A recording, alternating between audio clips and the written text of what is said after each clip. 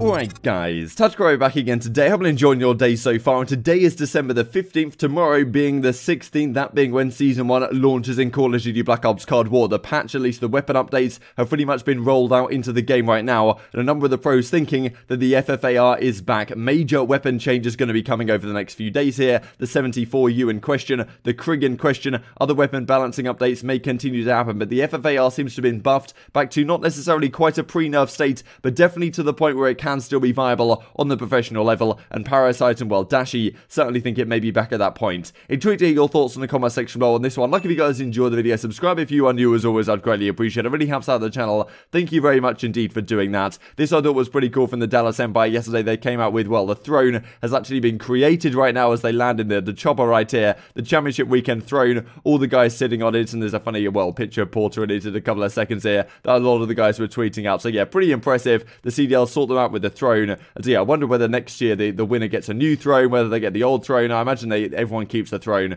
But yeah, pretty remarkable the stuff. And pretty cool to see it was the Empire, right? You're ruling over the Empire, and you know, sitting on your throne, that kind of stuff. Kind of works quite well with their branding. Clayson, though, wasn't maybe too happy about this immediately. He says lol, because I mean, he wasn't in the video. It was Hastro there. Illy was in Canada, so he wasn't in the video either. And Rambo Ray as well. But look, as Hastro says, look, we don't own your rights anymore, dude. You're on another team who has the legal rights to all your likeness and stuff like that.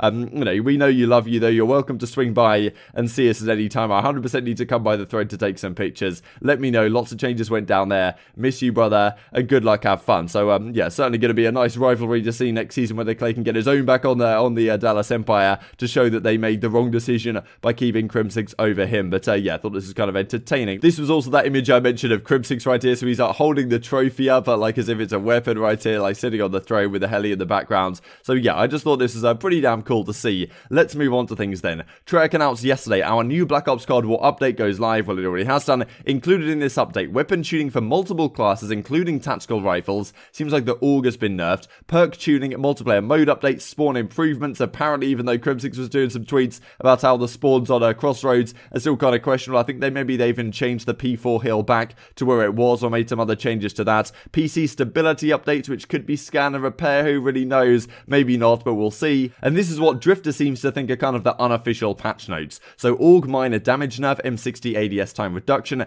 Gallo fire rate nerf, FFAR range buff, Milano 821. I thought, like, when I heard initially about this, there was going to be a lot more changes than just this. There may be more on the way, but the FFAR range buff and potentially recoil reduction, who really knows, is something which people are keeping their eyes on. And with the range maybe back to where it was, a lot of pros are thinking, okay, maybe I can manage the recoil if well, if this is going to be the case right here. So yes, a number of pros thinking the FFAR could be back in business. And as Dashy says, FFAR is back. Slack comes out with the cap saying, okay, no, it's not actually back. It's not actually as good as you think it is. But Parasite says, look, it's not cap. It is not, saying it actually is as good as he thinks it is. And I did this tweet a couple of days ago, which seems to have aged relatively well if it has come back. You know, telling Tony Flame revive the FFAR. Maybe they have indeed done so. And as Parasite says right here, FFAR is back, sharing this clip of him just playing 8, I suppose, with it, with the range of the inventory compensator, radar stock, field agent grip, and the airborne elastic wrap, of course, that enables you to drop shots with the diamond camo on it in all its glory. And yeah, well, Haggy putting in some absolute work with the FFAR just now, seeing if it actually is viable once again. The nice thing about the FFAR really is that the iron sights are just so clean. You don't have to use a red dot on it or anything.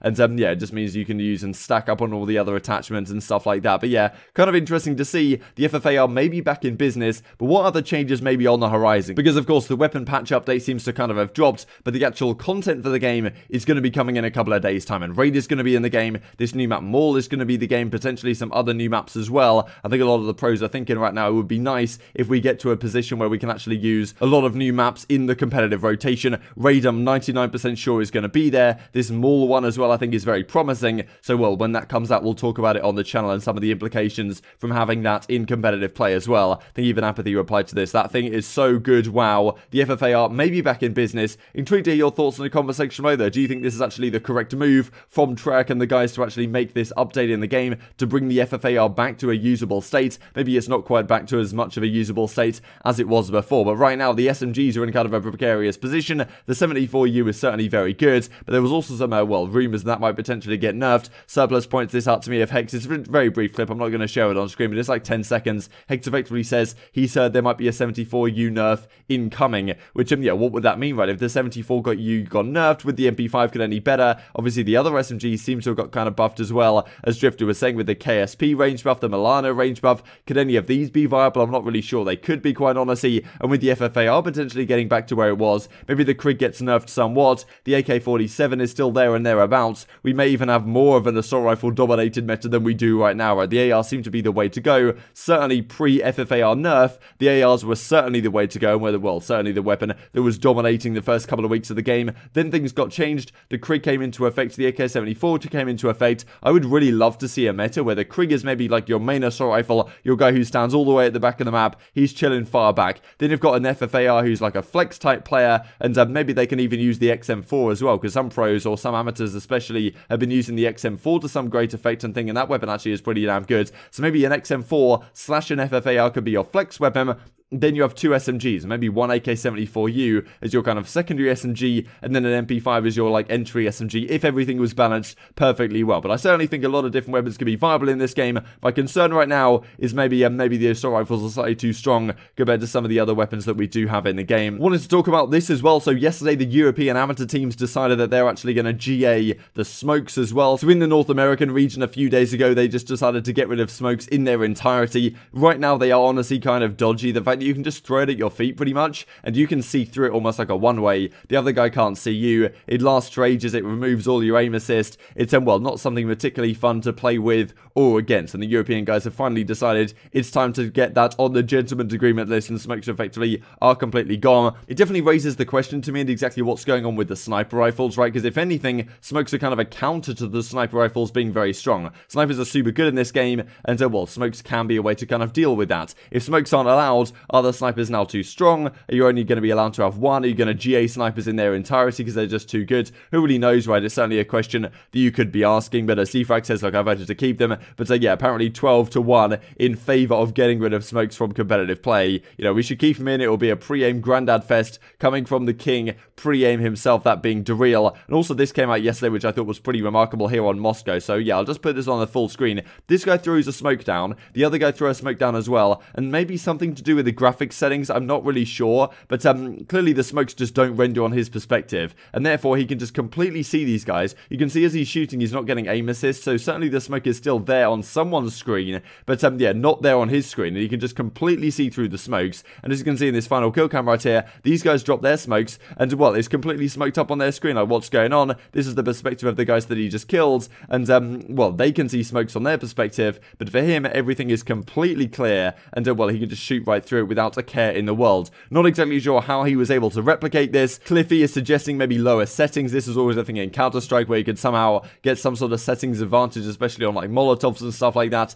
to see through them more easily. And he has the zipper face emoji, doesn't want to tell anyone exactly how this can potentially be done, but I can certainly see the justification for GAing smokes and getting them out of the game, especially with something like this potentially in the game. And who knows, right? If you're playing a team, how do you know if they're not abusing this somehow and have figured out how to abuse this bug where they can make the smokes completely appear invisible for them? Maybe it is some sort of graphic setting or something, or just got kind of lucky with the locations of the smoke on this particular map that sometimes it disappears on this particular location. Who really knows? I'm not sure how this is happening, but yeah, I thought I'd bring it to your guys' attention with the hope that maybe, Treyarch and the guys will do a decent job trying to fix this one out. Also, just wanted to mention this from Spart. He's now a free agent a few days ago, talking about how he, wanted to get back in the Pro League, wanted to prove these guys wrong. Now looking like a free agent in that flex role for the upcoming, couple of events. I don't think he's signed anywhere, so he should be in these Challengers Combine matches over the next couple of days. And what does a flex mean exactly right now? What weapon is that going to be? Could it be an FFAR, as we talked about earlier in the video?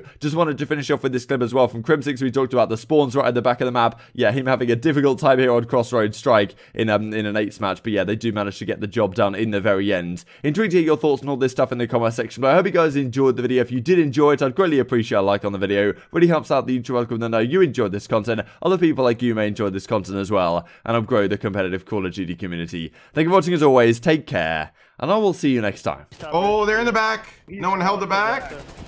One stop control then. Spawner. Got the guy. No, he's still in the back. Silly. Never killed him. Oh, yeah. Dude, oh my god. Two top, top weak, top room weak. Nice. I just spawned out. Still just spawning on you, I think. What the f? What's going on, bro? Dude, I'm gonna lose. Yeah, close. I won. Another one close on y'all. I'm holding the back. I could try to get down. Top cat. Top It could be late. God, I spawned right in front of him. Still top cat is holding an angle. Yo, slack doing lake. Slack doing lake. One's gonna be lake hop. Yeah, right. Yeah. Oh shit, in the back. Keep back and fed top. Keep back on me. Bro. Back. They could be Keep back still. What the f? Oh my god, dude. Oh my god. Silly. One stop.